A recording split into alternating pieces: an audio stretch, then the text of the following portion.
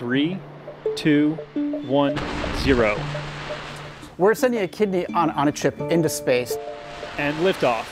If you were to ask me a few years ago, would I be involved in something with the International Space Station or NASA, I'd say no, but I would love the opportunity to.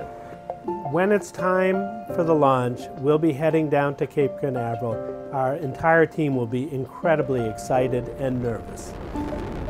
What we're trying to understand is, how does microgravity affect the kidney?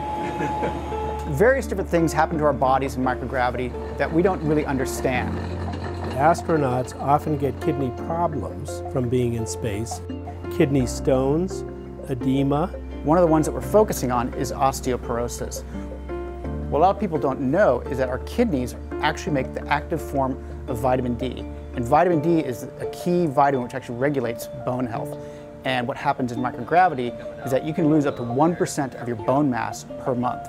And our goal is to learn more, both to improve astronaut health, but also to learn lessons that hopefully can improve human health and kidney health on Earth as well. Kidney on a chip, how does it work?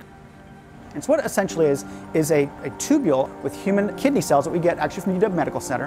And so we actually pass fluids that are equivalent of filtrate through there, and then look at what actually happens when we perturb that environment by putting in various drugs or toxins. The types of things we're trying to test using our kidney on a chip would be far too invasive to do on astronauts.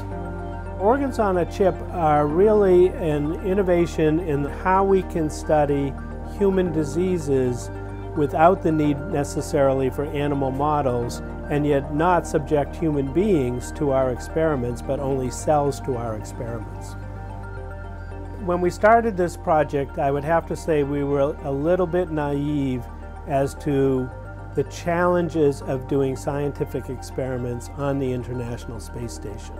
Instead of 48 cubic feet, the astronauts will have to be working in 1 cubic feet of space. So we had to completely re-engineer and redesign the whole way that we can do experiments.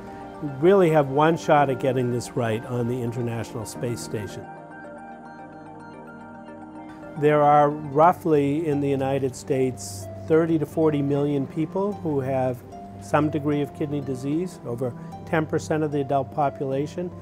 So we desperately need new therapies to prevent or to cure kidney diseases. Understanding how our kidney on a chip can predict what happens in our kidneys is something which is very powerful.